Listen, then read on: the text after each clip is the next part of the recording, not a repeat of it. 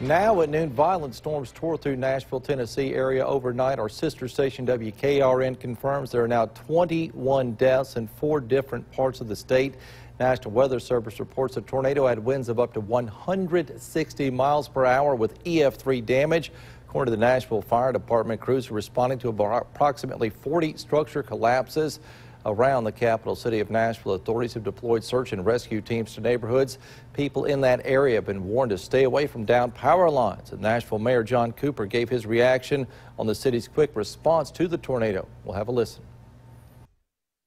It's not easy, and it's people are a little bit anxious, but I'm grateful that it's going as well as it is. I think it'll take a couple of hours to have a complete inventory of what happened. Obviously, some of the pictures are pretty alarming.